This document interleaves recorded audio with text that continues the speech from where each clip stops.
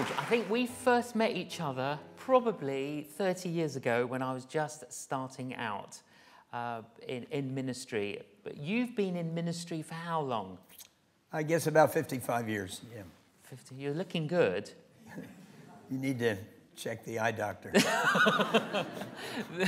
But you got a platinum card from United Airlines because you'd flown 1 million miles. Yeah. Have you seen that film with, Up in the Air with George Clooney? Yes, yes.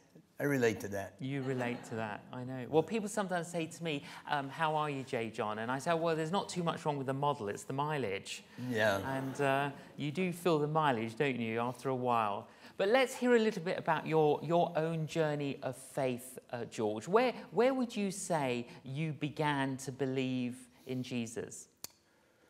Well, I think as a young person in New Jersey, right outside New York City, that I must have begun to think about it a little bit when I was quite young, because my parents sent me off to Sunday school. It was not a church that was really preaching the gospel or really manifesting any kind of dynamic Christianity, but the message came out in the songs, but it wasn't really gripping me.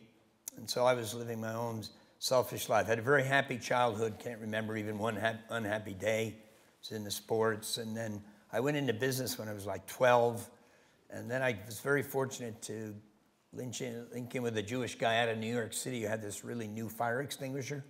And so I went into business selling firefighting equipment. I guess I was 15 by then, and soon had 200 people working for me part-time selling this selling fire extinguisher. I teach them how to light a gasoline petrol fire in front of someone's house and then put it out really quick. So that really helped sell a lot of these. My grandfather's actually, and my father, both from the Netherlands. You can see that on my global jacket. I've just had 9 great days over there. My other grandfather was Scottish, Irish, and English blood mix, which is, I think it's basically toxic. He was an alcoholic, and my grandmother divorced him. So I didn't have a lot of spiritual legacy. And my life was really more sports and money and girls and business. When a woman of prayer, if you want to live your own selfish life, avoid those kind of women. And she put my name on her Holy Ghost hit list, and not only prayed that I'd become a Christian, she prayed that I would become a missionary. Imagine, she didn't even discuss this with me. So sent me a Gospel of John through the post. I began to read it, and the search, I think, began, even looking different churches on reading. And then Billy Graham, an evangelist, came to New York City, not for a crusade. That was a couple years later. He just came for one night. And a business guy gave me a free seat. I was big into anything free. Gave me a free seat on a coach in New York City, and brought one of these gals, of course, I was interested in. And I heard the gospel and was converted to Jesus that night. It's been a reality every day ever since. I know that isn't everybody's testimony. A lot of people have slip away, but I've never lost that first love, that first reality. Lots of struggles, some stupid mistakes. Yes, sometimes sin, especially lust of the eyes, I think is my biggest thing next to impatience. I won't give you my other 19 struggles now. It's a little depressing when you first get started. Yeah. So there's my story in a nutshell. So the lady that gave you the gospel, she was a neighbor? Lived across from the high school. Yeah. Yeah. And then straight away, you started telling friends at the school? Well, I read this gospel for over a year, and then Billy Graham came. Yeah. Then straight away, because by then I was elected president of the student council, which is a big ego trip in our high school system in America, but they all had to listen to me. So I could share the gospel to the whole school. Then I got permission to give out Gospels of John. That's illegal in the United States today, but in the 50s, they didn't have that law. So 1,000 students, most of them all knew me, and they read the Gospel of John, and a lot of people came to Jesus. And during Christmas break, they invited me back to that school. She had been praying 15 years, and her children were godly testimonies in that school, but they never saw a big breakthrough. But I came back Christmas break, hundreds came out to hear me, and including my own father was wondering what was going on with his son. And when I gave an invitation to believe on Jesus, about 125 stood up. I'm not saying they all became true believers. And among them, my own father, who followed Jesus till 94 years of age. That's So God heard the prayers of that woman and all of OM. 6,000 of us today, 160,000 have been on OM at some time. Can all be traced back to one praying woman. Marvelous. But you then went off to Bible college. No, I went to university first, University of Mexico, and also a secular, was Christian, but had become very, so almost anti-Christian place for a couple of years, and then Moody. Ended up at Moody. Yeah. And obviously had a heart for mission around the world. I mean, while you were at Bible college, you were learning Spanish? Yeah, that started way back in high school. And my interest in that, I also owned a philatelic agency selling stamps for collectors. There's big money in that, not so much anymore. But that got me linked without realizing with all these nations. Little did I know someday I'd visit most of them. Oh. So my Spanish started in high school, and then I went to Mexico. Before I ever went to Moody, I went to Mexico, and I saw that God could use me, even though my Spanish was poor, and it was a short-term summer trip. We saw God do great things. And that's why I left my liberal arts college and transferred to Moody. I wanted to get to the mission field. And I was exposed to some amazing writings. Books were the greatest influence in my life. And even at college, I had teachers that were very unbelieving. And I went through a great period of doubt, intellectual doubt. I almost threw the whole thing over. But books, especially archaeology in the Bible by a guy named Joseph Free, and then the writings of Billy Graham and Oswald Smith and others really helped me get an intellectual strength to my faith. And in those early days of going to Mexico, you would take books and all types of literature to distribute. And I gather you tried to get onto the radio stations and things like that. You were quite creative and adventurous. Yeah, we did a lot of crazy things. They didn't all work. There was no radio, no Christian radio in Mexico at that time. The government was clamping down on the Catholic Church. That's a whole story. A lot of people don't realize that Mexico wanted to be more secular, 100 years ago, and they clamped down on the Catholic Church, so they couldn't have their religious radio programs. So evangelical, biblical Christians, and I'm sure there's some among the Catholics. And I've discovered a way to get around that by opening a Christian bookshop and advertising our products. So we advertised Christian records. It's just commercial business. Played the records on the radio. Talked about what's this record about? The old days of these things that went around. And so God opened the door for some of the first radio broadcasts. Then we went into correspondence courses and opened a lot of bookshops. We turned it all over to Mexicans because we had to go back to college. Sure. And that taught me the principle that our whole work was built on. Turn it over to the national people as quickly as possible. So in the early days, these were your summer vacation missions. Summer and Christmas. Yeah, summer and Christmas. Down in Mexico. Yeah. Very exciting, completely changed the course of my life and birthed a movement. Our movement was born in revival. The main thing wasn't firstly missions, that was always there, but it was getting right with God, walking in the light, experiencing the reality of the Holy Spirit. And that led to these nights of prayer that have spread all over the world and other meetings where people get right with God. Before people come on an OM campaign, they go one of these powerful conferences. We bring in different men and women of God and call people to repentance. And then they go out on the evangelism. Yeah. Right, where did you meet your wife? That's an amazing story. I had a lot of trouble with girls, and then I started to move into the world of pornography, just in a very small way. But there was money in that. And then after I became a Christian, and I didn't know whether, because, I was, in those days we mainly kissed, and, we didn't jump in bed and have sex so quickly. So I've been kissing girls since 11, and I became a believer, and I was hoping, there might be a clear verse, thou shalt not kiss. There was no verse, so I kept kissing everything available. And I led a girl to Christ, and then I was kissing her for an hour, and then it got really messy. And God just one day in the car park of a church, as I began to neck up a storm, kissing this girl, and God just hit me that this is a dead end street. Plus, it's a lie. I would tell these girls, I love you, when in fact this was sort of recreation. And God just hit me, so I went on cold turkey. No more dates, no more kissing, a little bit with a pillow, and that lasted almost a year and a half. That's when I went to Mexico. That's when God completely overhauled my life, taught me about spiritual warfare and prayer, the reality of the Holy Spirit. That's when I transferred to Moody. Now I arrive at Moody Bible Institute. I'm still a young Christian. Yeah. A lot of these Christian girls carrying big Bibles are quite attractive. I was infatuated with about 7 in the first week, crying out for mercy. But I didn't do anything. I'm really radically committed to Jesus. But then I went to rent a film, a Christian film, Moody Science film. And the woman in charge of the films, it was too much. I remember to this day just seeing her when I got out of the lift, sitting there at the desk. It's just too much. My romantic circuits blew. I broke my fast, moved in on the target, said something totally stupid. For me, it was love at first sight. For her, it was fright at first sight. And then I managed to get her on sort of a date. It was like an interrogation because I thought this is too good to be true. The devil might be getting in here. Yeah. So I tried to scare her away. I said, look, probably nothing going to happen between you and me, but you need to know.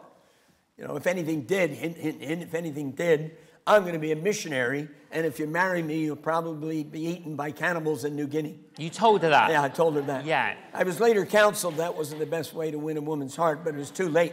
Yes. So she was not interested, but I mobilized my prayer intercessor movement, and God broke her heart. I gave her that key scripture. She was a little naive, very young in the Lord. And she started to think that I was a man of God and a Bible teacher because all the stories about Mexico among the students. And so I took her into that key verse, submit unto your husband as unto the Lord. She agreed, so I asked her to marry me. She did, and asked her to sell everything she had. She did. She'd be a millionairess today because she inherited a lot of money from her father killed in the war. I didn't believe in honeymoon, anyway, straight to Mexico into evangelism, didn't believe in spending money for a flat. Well, so you didn't have a honeymoon. Well, first of all, you gave away your engagement ring.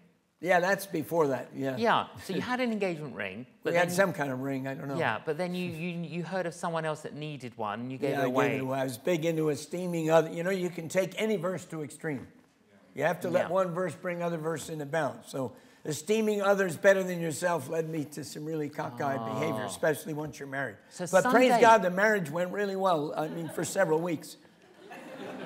Then she read the other verses. Started to express her viewpoint. But wait a minute. Right. We're working on that 52 years later. So you got married on a Sunday, and on Monday you went to Mexico on a mission. Yeah, we left Sunday night. Yeah. I didn't believe in big weddings. The wedding was just after the church service. But you had no money, and so what you were doing is selling the wedding cake at the gas station. Well, we had some money, but we didn't want to spend it. That was for books and Bibles. So we were praying that God would get us to Mexico without spending money. And then you offered... I had 2 wedding cakes. They ate one. I hid the other one away. And I offered that to the petrol station. It just blew him away. Just gave me petrol. I did it again the next morning. He was a Christian. Gave me oil change and petrol. What, so you said, look, give me petrol, I'll give you the cake. Yeah, but the first 2 didn't want it. They just said, just go, But the third guy wanted the cake. He took the cake? Yeah. So... but you got to Mexico? Yeah. We had to find a place to sleep, especially it's January. It was cold. So I went to a pastor's house, got his name in the phone book, Cold Turkey. I said, we're missionaries going to Mexico. Can we stay at your house? It blew him away. Gave us the master's bedroom. And when he said goodbye, he gave me $1, which was an answer to prayer because I had broke my commitment and had already spent $1 the night before to buy a cup of hot chocolate. My new wife one day, who was wondering what she got into, I could see she needed something. It was a little cold driving through the night.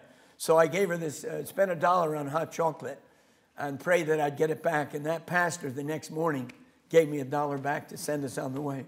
Oh. I've been seeing God supply ever since. So go on. After college, you end up going to Spain because... College, marriage, Mexico for 6 months. And then Spain. Spain. Yeah. While you're in Spain, you start learning Russian. Yeah. Mm-hmm.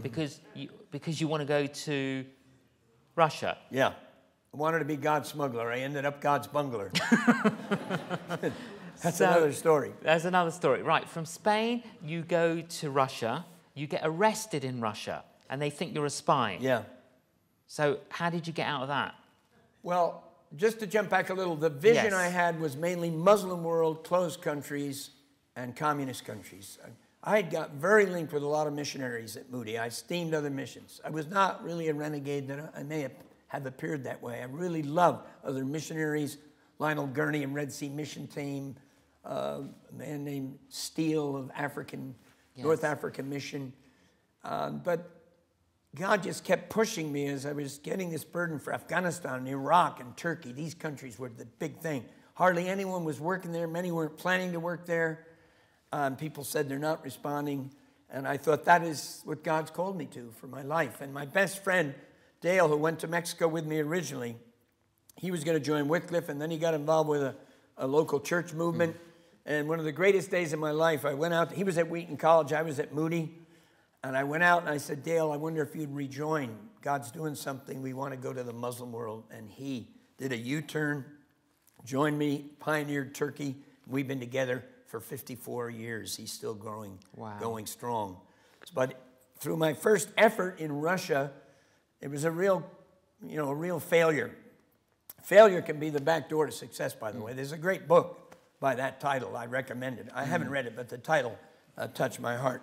Failure, the back door to success. So it was really through that failure, eventually they decided I was a religious fanatic and took all the stuff I had and gave us a machine gun escort. But you took a Austria. printing machine, though. A small printing device, hidden. You hid the Bibles in the well, they were in cornflakes boxes, and it was very poor. Later on, this is so amazing, for 25 years later on, OM became the most sophisticated smugglers, perhaps in the history of the Christian church. 25 years, even when the guards knew there were Bibles in these vehicles, they could not find them. The most sophisticated paneled vehicles done by people who learned how to do it. But under me, it was a fiasco.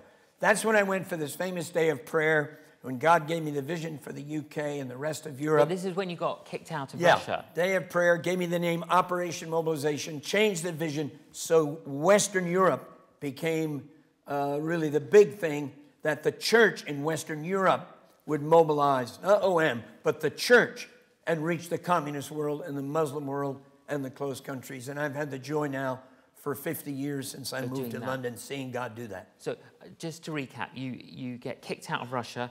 This is then in Austria, you go up a tree for a day of prayer. Mountains, and you went and sat on a tree. Well, just for that, for a few hours, but that's where I got the name Operation Mobilisation. You know, God sort of has a sense of humor. Got down from there, went to India. No, then I had to go back to Spain, see if the Spaniards would join me. Yes. Then I moved to the UK, and God had prepared the UK for this message, a very strong message on commitment and revival. And Cambridge, Oxford, every university was ripe. I just went from university to university, and in the next couple of years, literally thousands responded and went into global missions, many with OM, and of course, many with other people. Sure. Yeah. But you did end up in India. Later on. And then in India, you got kicked out of India. That was after several years. Yes. Through another stupid mistake. We were selling our possessions, and it was doing so well, all the new recruits bring extra possessions. We never smuggled anything, but they brought their full quota. And we had all the quota in one apartment. And somebody gossiped to the customs, these guys are smugglers. They raided that department, and you'd never convince them that we weren't smugglers, because the people had left their stuff. They were scattered across the nation. So I was arrested. My good friend Mike Wiltshire, who ended up with the Financial Times, was arrested, and then my name was submitted. The court case was like a joke, really. The judge just warned us. He knew that we weren't that kind of people. I had a good lawyer, but our name went to the blacklist. God used that to force me to put the work into the hands of nationals right away. And I had leadership courses in Nepal. You don't need visas for Nepal. The Indians would come there. I'd do these leadership training courses and revival meetings, and then they'd go back to India. And that's the work of all the work OM does.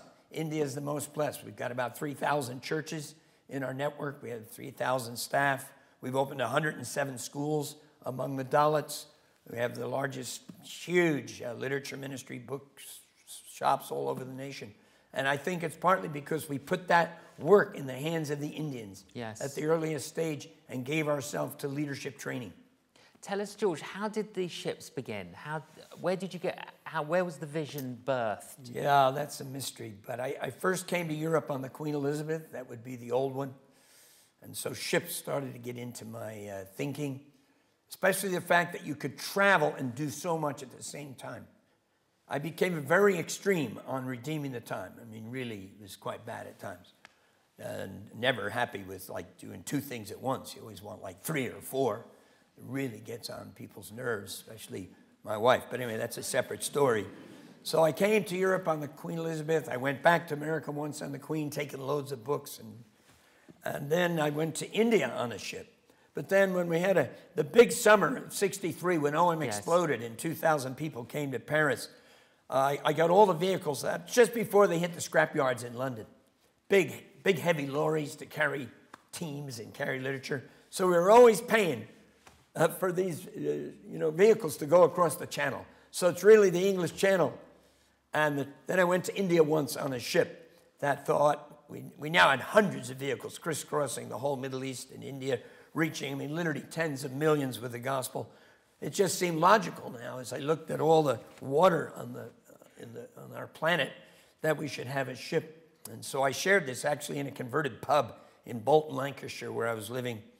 And slowly, it took me several years to persuade, because we always work more as a team. Yes. The rest that we should do this. And God gave me a captain and a chief engineer before I had a ship.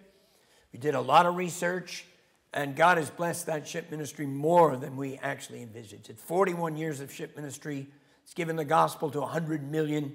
It's trained thousands. Of the 160,000 who have been on OM, about 25,000 are in leadership around the globe. Incredible. Many of them in their local church. Not with us. We never put pressure to stay with us. So you've had 4, is it the Logos, the Doulos, Logos 2, and now Logos Hope. Hope. Yeah, we just have one now, but it's bigger than all those 3 put together.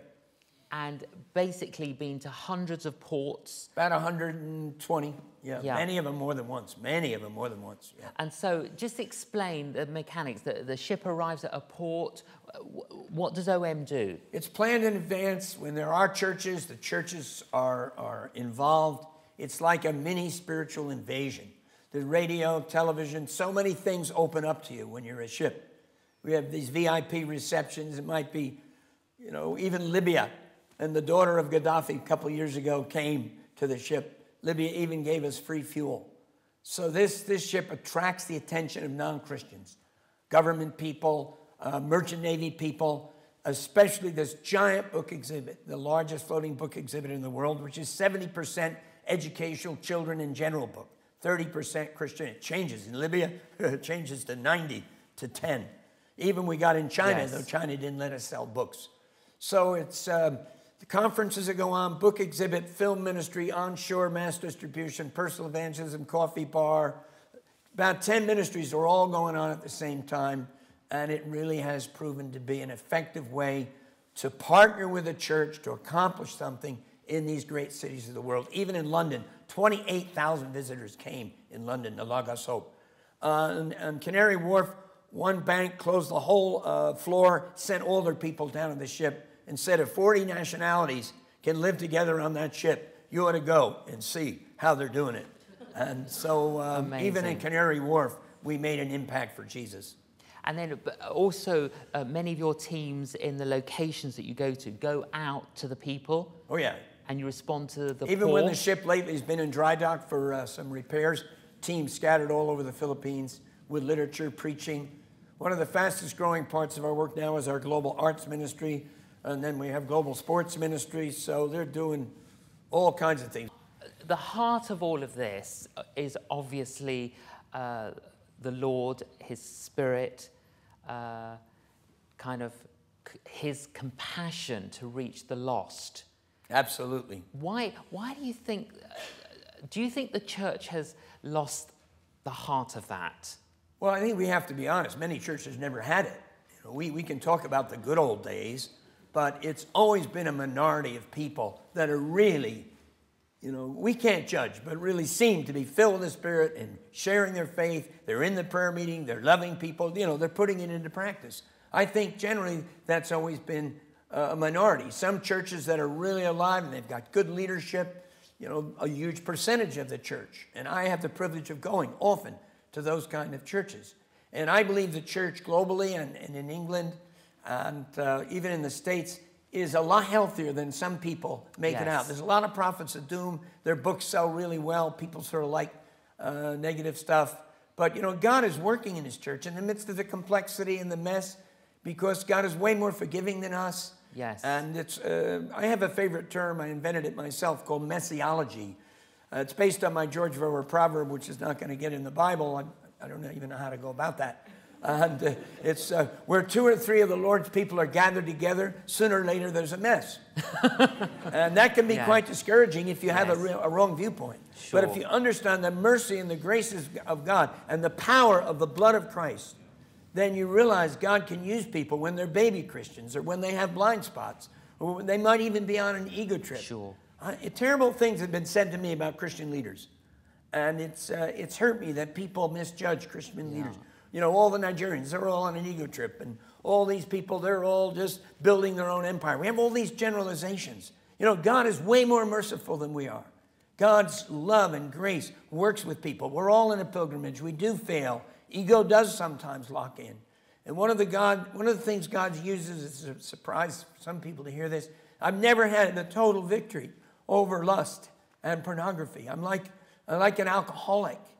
And I was encouraged reading the writings of Brennan Manning and Ragamuffin Gospel, one of my favorite books, that God used him when he's still struggling with alcohol, even serious failure. I've had a lot of failure, but I've had enough to really make me feel bad and feel that I can never be used of God. But because of grace and forgiveness, and I wanted to resign, of course, years ago from any leadership. I don't really like leadership. But because of grace and forgiveness and the work of the Holy Spirit, and brothers and sisters who love me, especially my wife, somehow I picked myself up, was cleansed and pressed on. And that's the message I'm preaching all over the world, and I have more invitations and more reception than ever before in my whole life. And I thank the Lord that he was so patient with me. Well, as with all of us, George, tell us, you obviously have a global experience, first-hand experience. You know, Operation Mobilisation is in, what, over 110 countries? About 110 countries. 110 countries. Okay, from what you know in the world, tell us at the moment, you know, what's happening? What's happening in terms of those who don't yet know about Jesus? Well, we know the world's a mess. I mean, just look at Syria right now. Just rip your heart out what's going on in Syria, a country that's been on my heart 50 years. And it's easy to look and see the mess and just be overwhelmed by it. But in the midst of it, God is doing great things. This is the greatest harvest of people to Christ the world has ever known. China may be up around 100 million now. I've just been in a conference about China. Brazil has 50 million believers. Maybe somebody said half are backslidden, but still, it's a miracle. We're seeing the biggest harvest we've ever seen in almost 50 years of work in India. And this harvest, even here in Europe, even here in the UK through Alpha and many other things we don't always know about, the harvest is still coming in here in the UK. It's not, you know, it isn't South Korea, it isn't Brazil, and British people have an easy tendency to get down on themselves. But God is at work here, and God is at work. I've just been in the Netherlands. People think nothing's going on in the Netherlands. I just spoke on 2 weekends at 2 biggest churches in the country. One had 3,000, one had 2,500. You know, that's all in the last 10 or 20 years. So God is doing great things. He wants to do more. He wants to see more making Christ Lord. He wants to see more filled with the Spirit. In a sense, you know, the black hole of need is always there, including in Operation Mobilisation.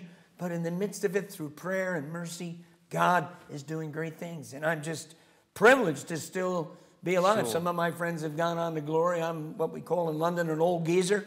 Yes. But I took 300 meetings last year and seen tens of thousands make decisions. I don't believe there's any retirement program in the Bible, just a lot of change. And I'm already strategizing for when I have to stay in bed and operate from there. And what are your thoughts on that? Well, I got a BlackBerry, I got a laptop and a phone. What else do you need? My wife will bring me my food.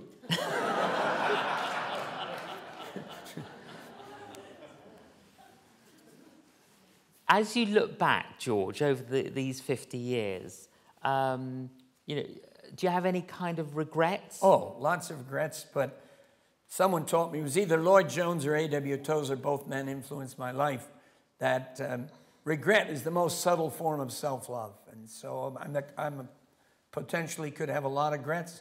I don't think, the best father.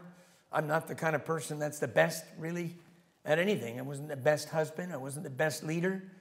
One thing I feel is I wish I had been more approachable. I wish I had more of the message of grace that I have now when I was younger. It was coming in there, and I would quickly repent, Calvary Road was one of my favorite books. When Roy Hession went to heaven, he dumped it all on me. I'm in charge of the Roy Hession Trust. It's the only thing I'm in that has any money.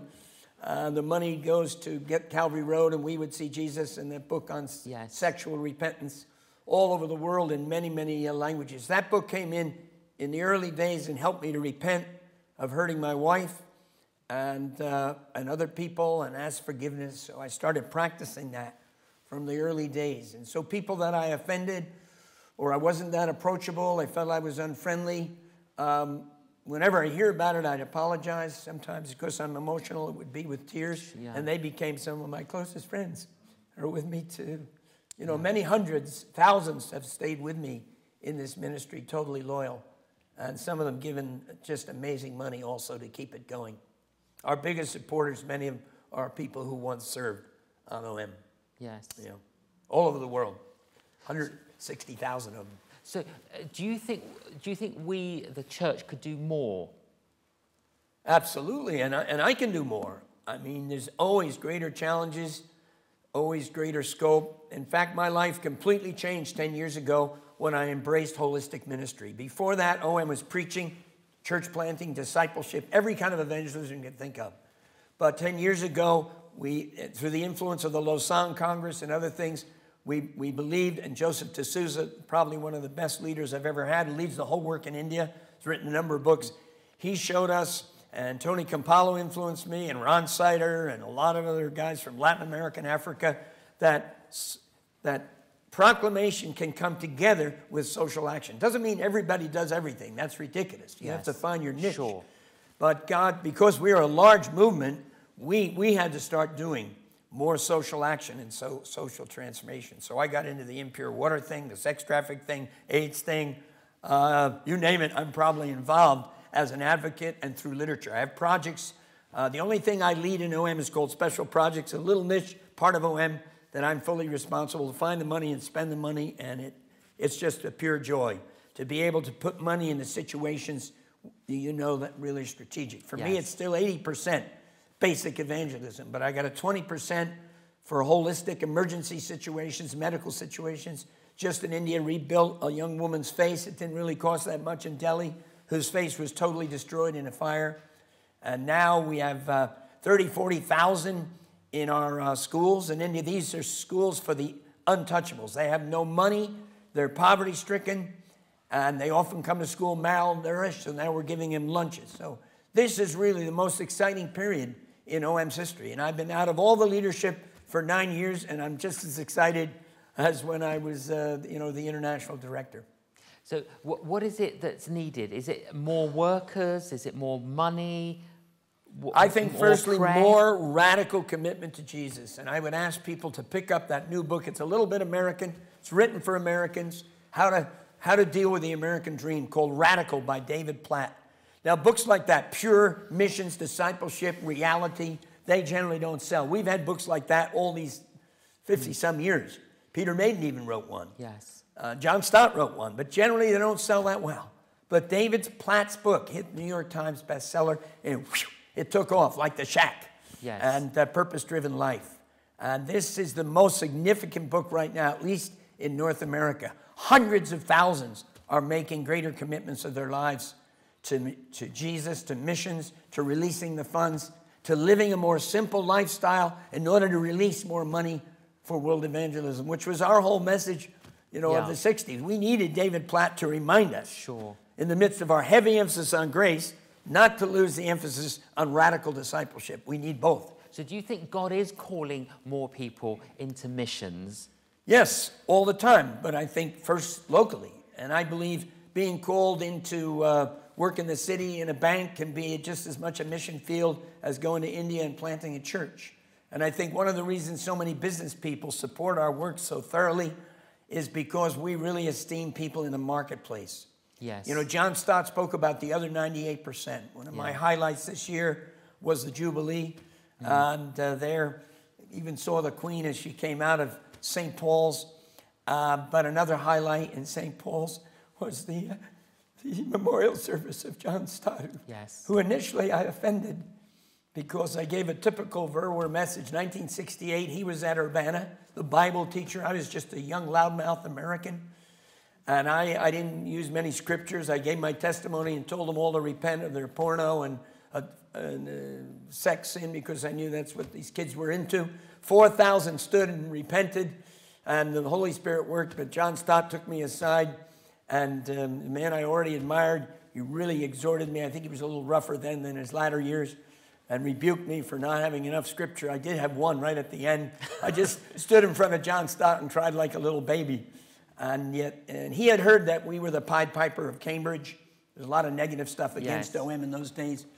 And as soon as I got back to England, we had tea together, and we met together almost every year after that and became very close friends, though we're as different as chalk and cheese. Yes. We found out we were way more like-minded, yes. Especially when we ministered together once on the ship, and I visited him before he went to heaven. It's just an example that in Christ, even people who are so different from us, and we may initially offend them, God can bring us together and accomplish his purposes. So to distill... you were a lot easier to relate to, I must confess. You're slightly different than John Stott. I don't know if you realize that. Oh, did you know? But he wants to see you when you get to heaven. Oh, I know. There'll be quite a crowd around him, but you know, you can work your way through. You know, when I started as an evangelist, George, John Stott invited me to go and have tea in his apartment. So, amazing experience, right? Yeah, go there and we have tea and everything else, and we're talking, and he says to me, so how do you spend time with God? And, you know, how do you have a quiet time? And I was thinking, how do I have a quiet time? So I said, well, what about you then, you know? Misdirection. And I heard how he spent time, and then he said, brother, shall we pray? And I said, oh, yeah, let's pray, you know, like this.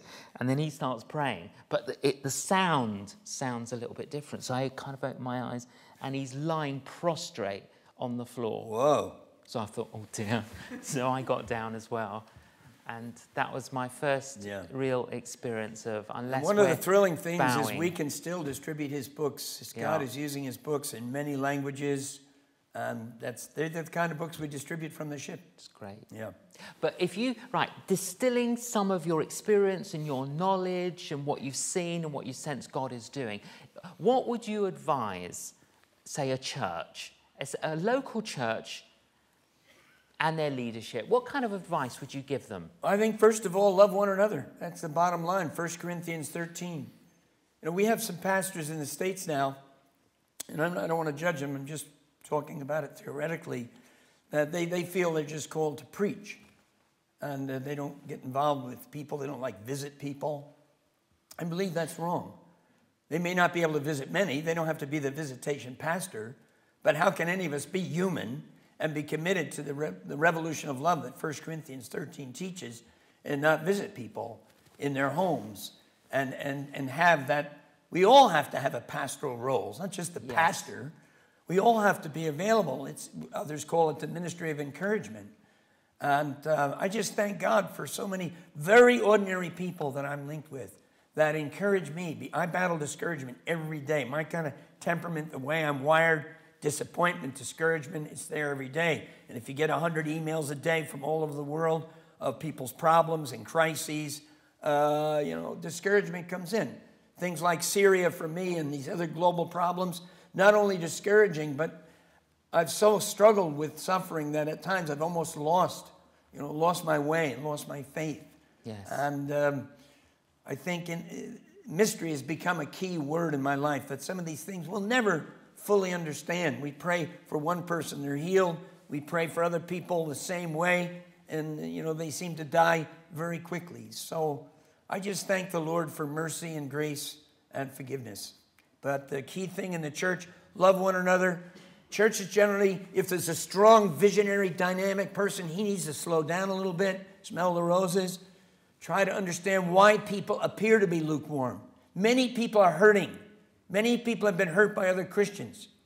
Many people have been through dysfunctional church situations. Churches that 30 years ago were promising all kinds of things to this now older generation. We're old enough to know many of those things never happened. And even these new churches, many people have been hurt in these new churches.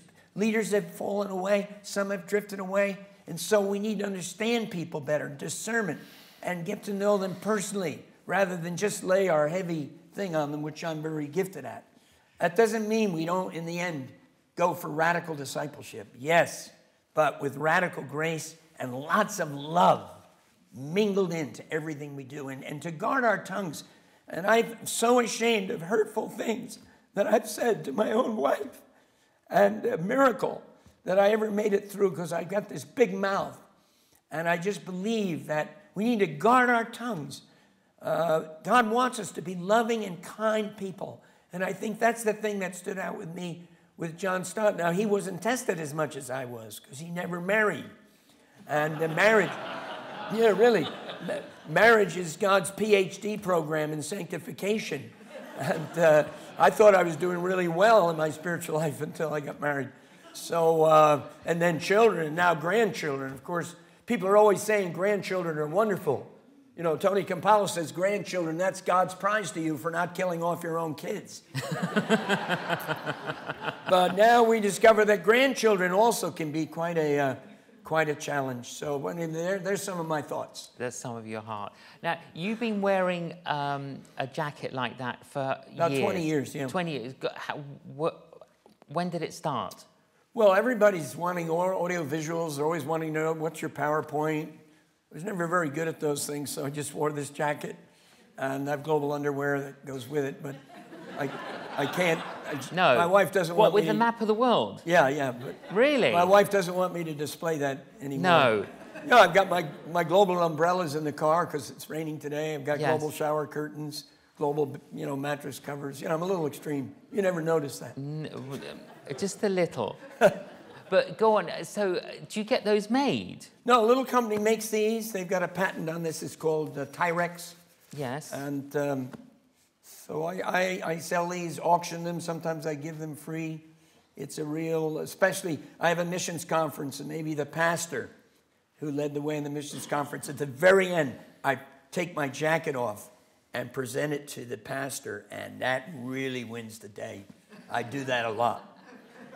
And you've auctioned quite a few. Yeah, I'm world not missions. usually there when they auction them, but once I left one on our ship, and in Ireland, our leader in Ireland was a really gun-ho kind of a character.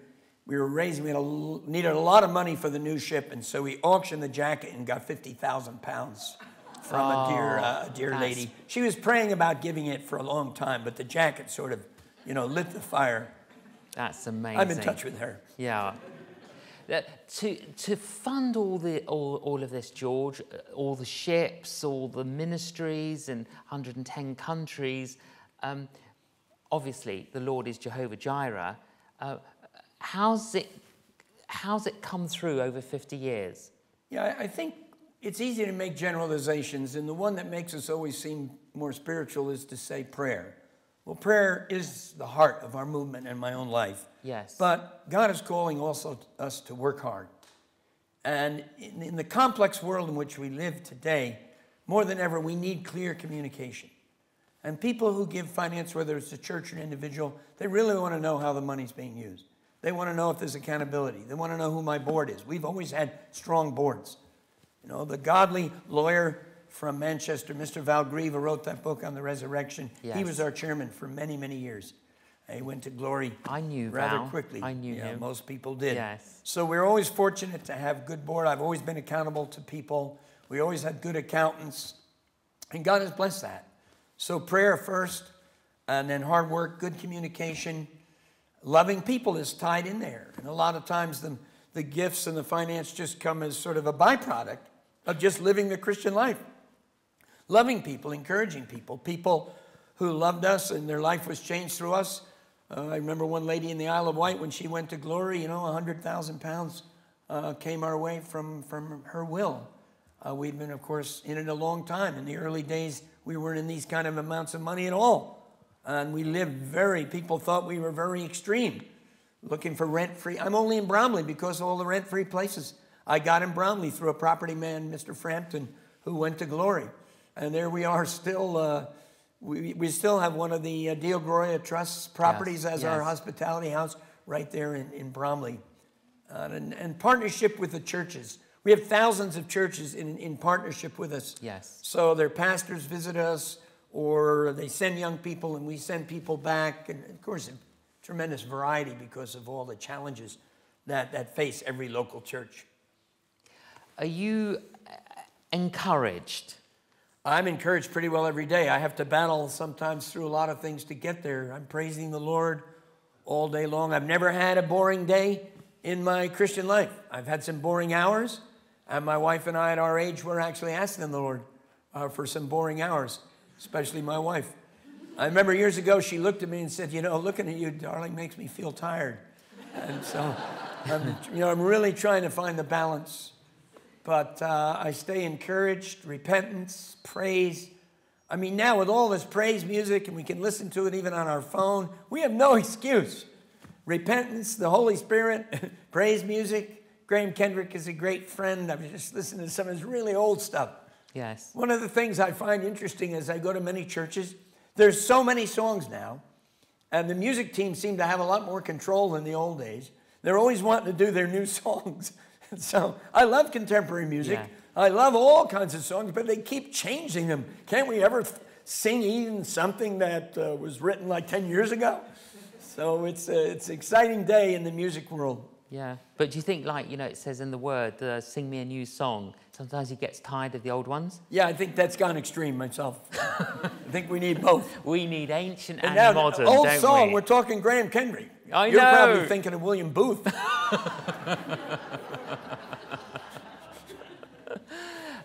How do you view the process of the second coming in relation to all the nations being reached? Yeah, I'm still working on those things. I used to think I knew what I believed. I'm just being honest with you that I've read so many books and I have so many friends that believe different things: amillennial, premillennial, postmillennial, mid-trib, post-trib.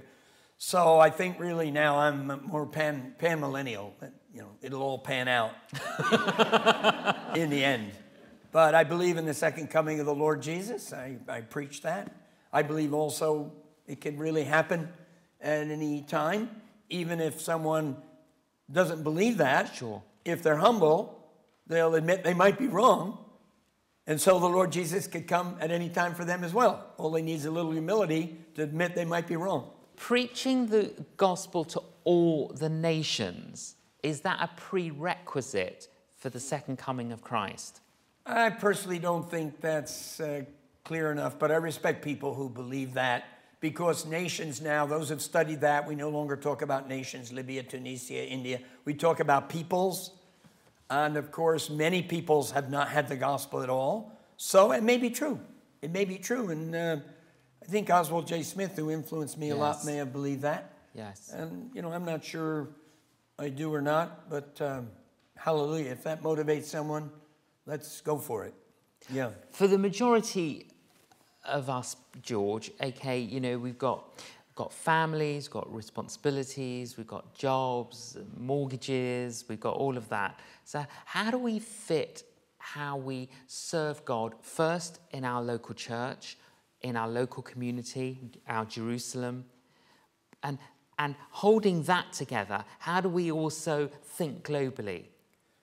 Yeah, I don't think it's easy, but we have lots of models of all kinds of people, even with families of 10 and 15. My friend Jack Walker has 15 children.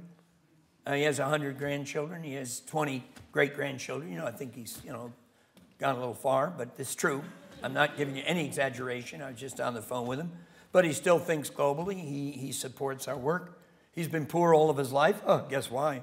And but now some of his son-in-laws are sending him some money, and so he tithed some of that money to me. And even if we have a limited amount of time, we can use that to pray for the nations. It doesn't take long to pray for the nations. And that's why I brought this book to give to you. This is a gift to you. This is the new edition of Operation World. I remember when this book was on my desk, when we first started Send the Light. Send the Light was eventually the name we gave to our publishing and literature arm. And eventually that became separate about 30 years ago, a separate company. It was an interesting day in my life when I spun that out, but I believe it was from the Lord, and it moved to Carlisle. Yes. But way before that, this book in its old edition, which did not sell, was on my desk. Even bookshops returned copies. And I gave it to Jerry Davey, my director of publishing. I said, let's publish this again with a new cover. Around the same time, Patrick Johnston, the original author, joined our ship. So, a relationship was there. Sure. Since then, a couple million copies of this book in many languages have gone out across the world. This new edition, so important that for the Cape Town Big Lausanne event 2 years ago, they flew in 500 copies because it was just off the press, because they knew this is a book that leaders need. I prayed through it, the old edition. It's put in the form of a prayer diary to go through over the whole year. And then you'll constantly use it as a reference book. It really is an outstanding book. Up-to-date information, prayer on every nation in the world. But we don't talk about nations so much in missiology. Sure. Don't confuse with messiology, Yes. which is my thing. We talk about people's groups, and Wycliffe is targeting people's groups to give them their language, the Bible in their language. And so we have a long way to go yet. Probably one-third of the world has not heard the gospel. 1/3? About 1/3. It used to be much higher than that. But there's been a lot of mass evangelism. I started a little club a couple years ago called the 100 Million Club. And you or your organization couldn't join my club. It isn't really much. It's just a concept. If they hadn't given the gospel to 100 million, that's a lot of people. And there are now 40 organizations that are part of that club. This grabbed the mind of my friend Lindsey Brown, who's now the international director of Lausanne. He was the head of IFES for years, ex-OMer, Oxford guy. Met him when I preached at Oxford. And he asked me to speak to leaders of the Lausanne movement in Boston about this concept. And I think there's an increased interest now in making sure everybody in the world hears the gospel at least once. We know that's not enough.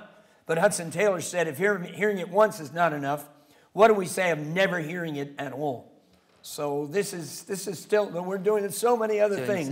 This is still one of our greatest passions. And even today, I had information that one team of several teams in a big Hindu Mela in North India, where I now go every year, and I'm allowed back in India, reached or gave the gospel out to 100,000 people at that one Hindu Mela. So though in our work now it's church planting in schools and all these other things, it's exciting to still be able to reach the masses with the Word of God. So you can look up in this book any nation of the world, and all kinds of other information, organizations. And it basically, so I'm looking up my country of origin, Cyprus, and so you've given the history of it, the geography, you've explained all the people groups there, you've explained what's happening in terms of Christianity and how to pray. And you've got basically every country in the world. Yeah.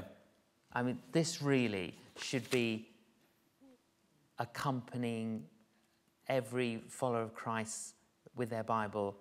I think so, if they can possibly afford it. If they can't, people legitimately can't afford it, they can get it free from me. I'm very easy to find. You Google in my name, and you'll find quite a lot, including my new exercise program and the jumbo jet toilet. But, or you can go direct to georgeverwer.com. And I offer more free books than any website in the entire world. Exciting. Tell us about some of those other books. Well, this is my newest book, Drops from a Leaking Tap. It's just looking at a whole lifetime. It's my legacy book, trying to pass on things that God gave to me. Each chapter is sort of somewhat on its own. It's the first book in which I share my shift into holistic ministry, called The 7 Global Scourges. And this is one of the newest books that we're involved with, OM published. And it's about Europe. And Debbie Meroff, a professional writer, gave us that great book, True Grit. We've given away 100,000. In fact, United Christian Broadcasters gave that away to their prayer partners, 20,000 copies, True Grit. Same author. Yes. This is a bigger book, but it shows what God is doing in Europe, as well as the challenge of Europe, and she's especially gifted in showing what Muslims are doing in Europe, and we really need to understand that, because it's a great challenge, I think, to the Christian church. Some of you might consider writing a book, even though you think, well, I can never write a good book. And today you can just do your book digitally. You don't even ever have to print it. So everybody should get a domain name and then later on maybe have a website. And older people also should get into email. And if possible into Facebook. I have 5,000 Facebook friends, a great way to talk to your grandkids and the younger generation. And we hear that Facebook and YouTube and Twitter is going to merge. I think even Bill Gates is going to be blown away. Yeah. Yeah. They're going to You haven't heard this? No. Yeah, it's going to be called You Twit Face.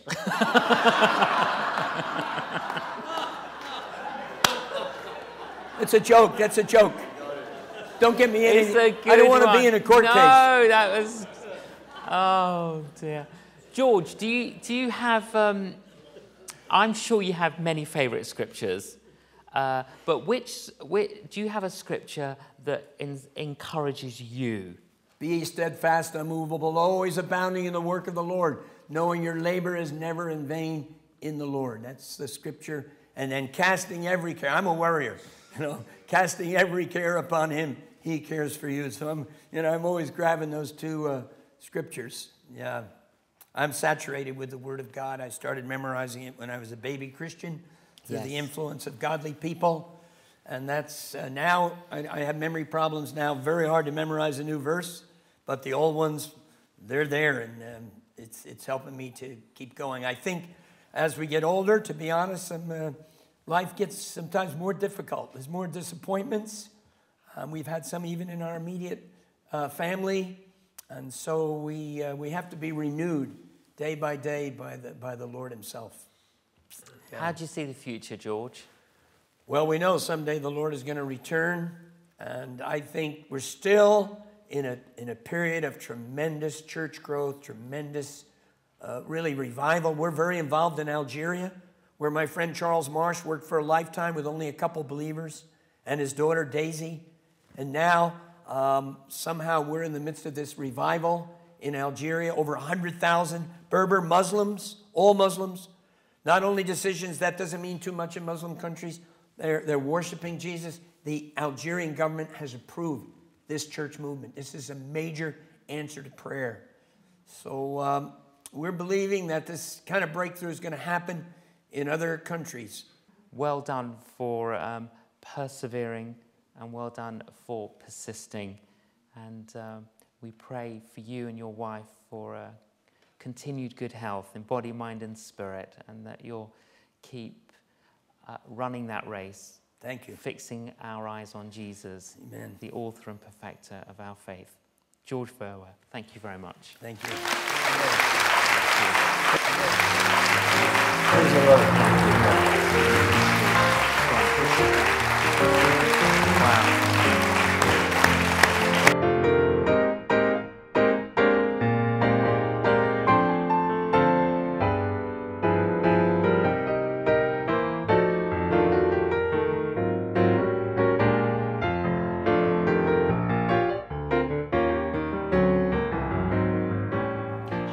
I'm J.John. I support compassion, and compassion supports facing the Canon. Please enjoy the film.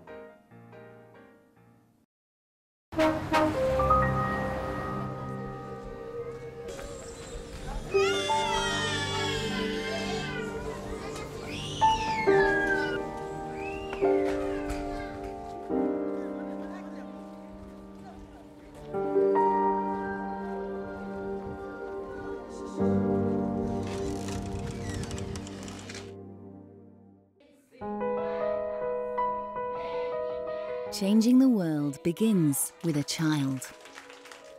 This is Moses. He lives with his foster mother, Mary. She found him left for dead as a newborn baby on a garbage dump. His life is very different today, as he now receives support from a compassion project in the local church.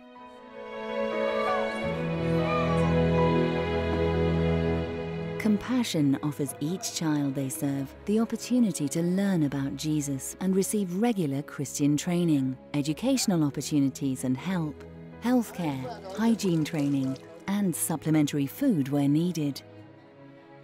Together, all this empowers Moses to take his place in the church and the community and to show others the way to break the cycle of poverty. It takes just £21 a month to change the story for a child like Moses. If you want to change the world, it begins with a child. It begins with you, and it can begin now.